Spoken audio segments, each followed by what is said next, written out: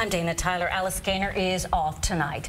NYPD investigators changed tactics tonight in the search for clues to who killed a woman in Queens. Police teams scoured the area all day where the body of Karina Vetrano was found. Vetrano was sexually assaulted and severely beaten. TV 1055's Valerie Castro is live in Howard Beach with new information. Valerie.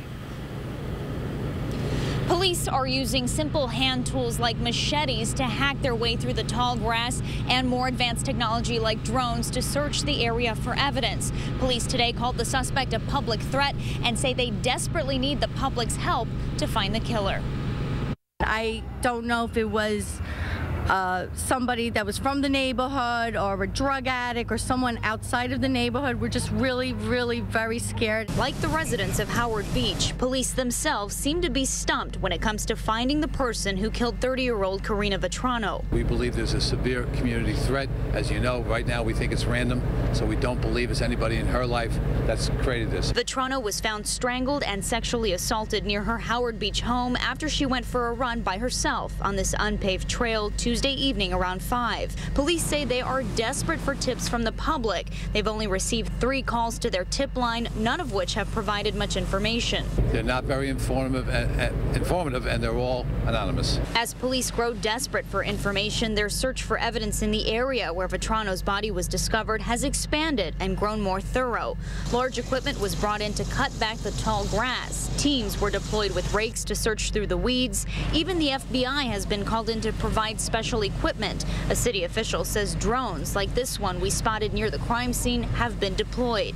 Police are collecting trash found in the area to test it for evidence. Sources say investigators are still hoping to find DNA on Vetrano's body that could lead to a suspect. This woman put up a ferocious fight right to the end. So she was beaten quite severely, which suggests that she put up a big fight. Sources say she was found face down, her teeth broken, her clothing in disarray. The investigation has clearly overwhelmed the Howard Beach community, still trying to cope with the unthinkable crime. A murder like this that right now is unsolved, it's something very scary, and I think that people should take precaution. Back out here live, you can see where police have set up the command post for the crime scene unit. Police sources tell us investigators are checking in with area sex offenders and parolees. They're also questioning day laborers who do construction work here in the neighborhood. The reward in this case for information has now increased to $10,000. Reporting live in Howard Beach, Queens, Valerie Castro, TV 1055. All right, Valerie, thank you. Now to the latest in the fight against Zika. Air spraying began today in a Miami, Florida neighborhood where at least 15 cases of locally transmitted Zika have been reported. Late today, Florida's governor said a portion of the Zika zone has been cleared. And researchers are now looking to start human trials for 3 vaccines that protected monkeys against the infection from the Zika virus.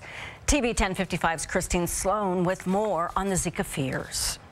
Pregnant women in our area on edge because of the Zika virus, many canceling vacations to Florida and the Caribbean. I'm actually from Puerto Rico too, so I have family that are there that I want to visit and I can't go. Some airlines, including United, offering refunds to Zika affected areas because of the CDC travel warnings. We check the CDC website. Dr. Robert Ambler says while Zika-carrying mosquitoes only found in the U.S. in a small North Miami neighborhood, everyone needs to be cautious, especially in their backyards, to prevent mosquitoes not known to transmit Zika in our area but could be capable of it from breeding. That means getting rid of standing water everywhere from trash cans to lids. It could be in as small as a bottle cap turned upside down that has a little bit of water in it. They can breed in there. Clean gutters and keep screens on windows. Toss plates, spots that collect water over time. Could be old tires. It's not just standing water that attracts mosquitoes, but also grass and weeds. They use these shady areas to rest on hot days, so keep everything trimmed. Do you do anything to stay safe from mosquitoes at home? You know, we're big proponents of just spraying. Again, no mosquitoes in the New York area found to carry Zika. Not advised now, but if it comes to it, there are mosquito fogs you can use outdoors. Always read the labels. Mosquitoes don't travel far, only 400 feet from where they're born. Staying vigilant can keep them away. In White Plains, New York, Christine Sloan, TV 1055. Westchester and Rockland Congresswoman Nita Lowey is urging the House to vote on a $1.9 billion Zika emergency funding bill the president requested. The U.S. Senate has already passed that. Now to a developing story. A house explosion leveled a home in northern Connecticut, sending 7 people to the hospital. It happened this afternoon in the town of Vernon, that's just east of Hartford. 7 people were inside the home at the time of the blast. 3 were found outside. 4 others, including a young child, had to be pulled from the home. No word on the victims' conditions. The cause of the blast remains under investigation. A commuter alert in New Jersey. Only one lane is open at this hour, southbound 287 in Oakland. Look at the flames there from a fiery tractor-trailer crash. The truck hit the guardrail and burst into flames at the start of this evening's rush hour. Drivers faced miles of delays. Joe Bierman telling us at 1.8 miles of delays. The truck driver did escape with minor injuries. New information, a 60-year-old American woman stabbed to death at a popular London tourist spot. The attack happened last night in London's Russell Square. Police say a 19-year-old teenager is responsible. 5 others were injured in the attack, including another American. The victim was the wife of a Florida State University professor teaching there for the summer. Police believe the suspect was mentally ill and he was not carrying out a terror attack. President Obama says don't be fooled by the spate of lone wolf terror attacks around the globe. He says we are in fact winning the war on ISIS, forcing the group from its key strongholds. ISIL turns out not to be invincible. They're in fact inevitably going to be defeated. But we do recognize at the same time that the situation is complex. The president made his remarks during a press conference this afternoon at the Pentagon. He also disputed reports the U.S. secretly paid Iran $400 million in ransom for 4 American hostages. President Obama says the money transfer was previously disclosed and simply part of the Iran nuclear deal. Donald Trump attacked the president today over the money given to Iran. Trump was on the road trying to rebuild some of his support that's been eroding over the past week. TV 1055's Jessica Moore has the latest. At a town hall in Portland, Maine, Thursday afternoon, Donald Trump slammed the Obama administration for paying $400 million to Iran at the same time American hostages were released. I think it's so sad and so disgusting. And you also wonder about a government. Who could approve a thing like that? Would they take cash into a country and just hand it to them? Trump claims there's video of the exchange. And you know why the tape was given to us? Because they want to embarrass our country. Because we have a president who's incompetent. Hillary Clinton fired back at Trump, saying he says one thing and does another. He has cheated contractors. I take that personally. My father was a small businessman, and he got contracts. And if he'd showed up after having done all the work, printed the fabrics for the draperies that were going to be made, and told, as Trump told countless small businesses, I'm not going to pay you, I don't know what would have happened to our family, but I've met people who were destroyed by Donald Trump. So take a look at what he's done, not what he says. Republican vice presidential nominee Mike Pence argued Trump is the better choice. When Donald Trump becomes president of the United States of America, we're going to cut taxes, repeal Obamacare, unleash the extraordinary, unboundless potential of the American people, and we're going to put the American people back to work. A new CNN poll shows Clinton ahead of Trump in 3 key states, Michigan, Pennsylvania, and New Hampshire, with a 10-point advantage among registered voters across the country. Are Republican insiders concerned about Trump's ability to stay on message and unite the party? I think some of what Trump has done is just very self-destructive. This week, Trump refused to endorse John McCain and Paul Ryan in their primaries. Speaker Ryan hitting back this morning during a radio interview in Wisconsin, saying, quote, "The only endorsements that I want are those of my own employers here in the 1st Congressional District, and that's really what my focus is." Speaker Ryan called Trump's actions, quote, beyond the pale, and said his endorsement of Trump is not a blank check. Well, coming up, a firefighter takes heat for an Instagram post. What he wrote about the Dallas police attack that could cost him his job. people who do that are just horrible people. They should not be doing those kinds of things. Danger on a popular trail in New Jersey. Booby traps with sharp nails and wires found hidden in the dirt. Who would do such a thing? Also, coffee, you either love it or hate it. Most people love it. Turns out your metabolism may have something to do with it. Lonnie. Well, just a great looking day out there today, Dick. And I got to tell you, all week long we've been hinting at the idea that maybe Friday night could be a bit of rain. Let's update that after the break. On the next Two Broke Girls. I think she got that at a Kim Kardashian backyard sale. Does it bother you when Deke talks about other girls with you like you're a guy? Not as much as it bothers me when you talk to me like I'm a girl. Pastry school is heating up. I think I have feelings for Deke. I always ruin friendships. I've been trying to ruin ours since you moved in. And Max is feeling needy. Have you ever had sex with a friend? Are you two gonna do it? Next. New Jersey police are trying to figure out who left dangerous booby traps hidden along a well-known hiking trail. These traps, some of them made of nails, others with barbed wire, were found at High Mountain Park in Passaic County. TV 1055's Hazel Sanchez has more from Wayne.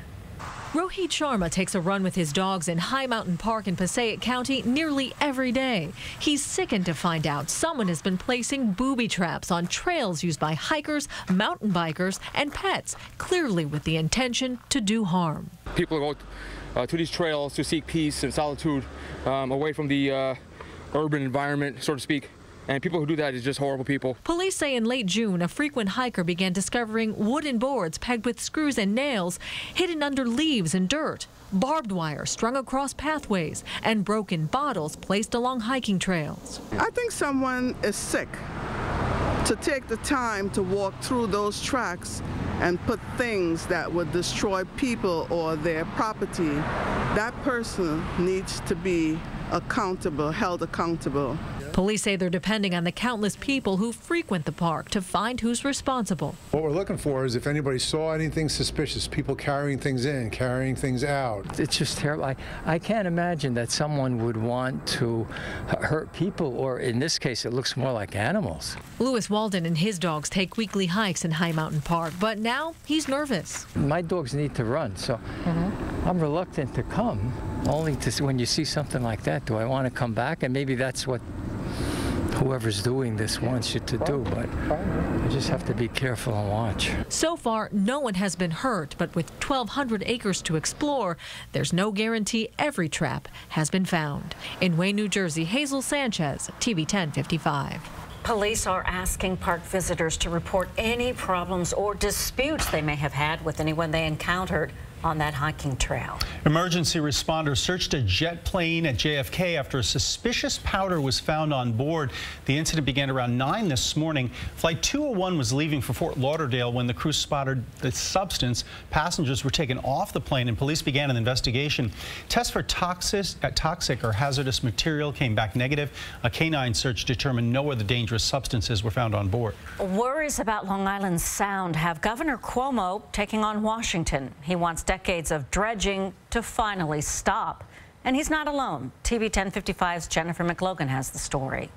Fisherman Thurman Bryant is watching what he calls the decline of Long Island Sound as excavators dredge silt and muck. It basically displaces the fish from their natural habitat. It's a busy day at Port Jefferson Harbor for those who love Long Island Sound.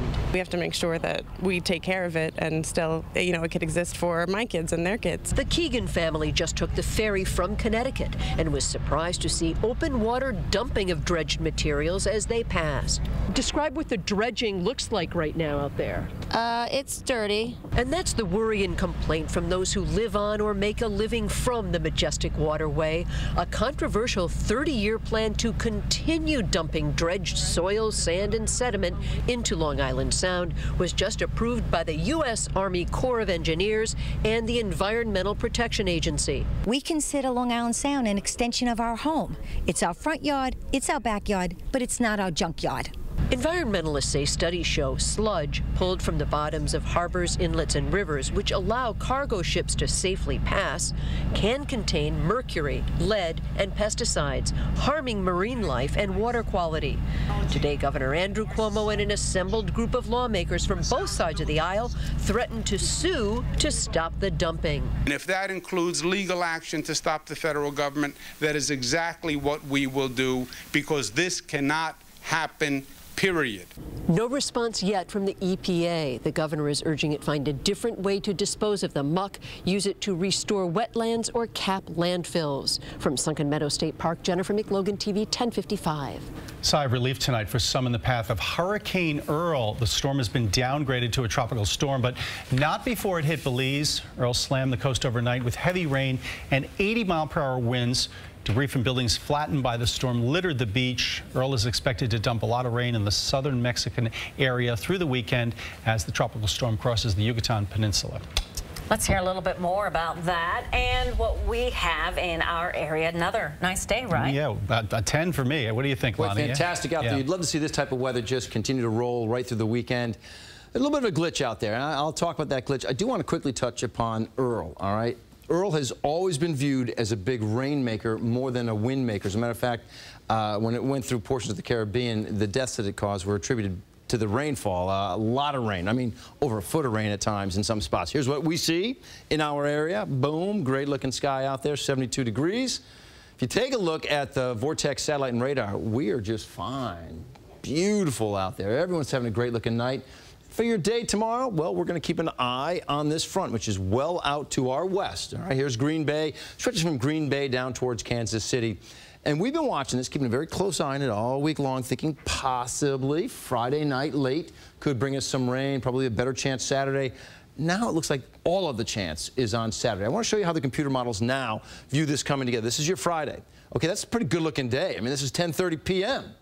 And it's not even the cloud cover that's overwhelmed the area. I believe these clouds, with the rain chances, will eventually take over. I think maybe more so for portions of your day on Saturday, but not so much tomorrow. Tomorrow's a great finish to this week, 84 degrees, good-looking sky overhead. You'll see late p.m. clouds come into the air. Now, when I say late p.m. clouds, I mean 10 o'clock at night or later. At that point, as far as clouds coming into an area, I mean, unless you're viewing some celestial visions up top, the clouds move in at night. What do you really care? You get a good-looking day tomorrow and some clouds at night. We'll talk about Saturday and that rain chance a little bit later. Dick and Dan, let's go over to you. Thank you, Lonnie. See you later. All right. The Hamptons is where the so-called A-listers flock each summer, and onlookers are anxious to get a glimpse of their favorite stars. So where are the celebrities really hanging out? TV 1055's Jill Nicolini reveals where they've been spotted. What celebrities have you seen here? J-Lo was here taking a picture there in that door. I seen Justin Bieber the other day. He was around Kmart. They're the best restaurants here. Beautiful beaches, gorgeous streets, and privets. Hamptons is just the most beautiful place on earth. Editor-in-chief of Hamptons Magazine, Samantha Yanks, says you have the best chance of spotting a Hollywood starlet while they are dining out. I would say the hottest restaurant for celebrities across the Hamptons is Nick and Tony's, without question. Hilaria and Alec Baldwin, frequent guests. Sir Paul McCartney was there the other day having a little vegetarian treat. The manager of this Italian restaurant is tight-lipped about her patrons, and we heard Jeff Gordon was just there too. We treat them the way we treat other people. If people want privacy, we respect it. Sag Harbor is just the most beautiful town on the water, and of course Billy Joel has just made the town so famous as a homeowner there.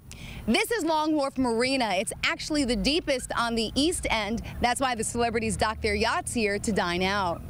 It's the Unhampton. It's a little quieter than some of the other towns. There's a new restaurant called Dopo la Spiaggia. I was in there the other day and saw Sarah Jessica Parker. What celebrities actually come to your place? We never disclose names, so I guess they feel comfortable to come here, and plus I like to think that the food is fantastic. In Southampton, the hottest new sushi place is Kozu. Howard and Beth Stern have been spotted here, and just last week Kim Kardashian was here. Who are you hoping to run into on the street? Oh boy, how about Brad Pitt? He would be nice to run into. Who are you secretly on the hunt for? Selena Gomez. Hugh Jackman. You still have a few more weeks until Labor Day to hunt the East End for your favorite celebrity. Jill Nicolini, TV 1055.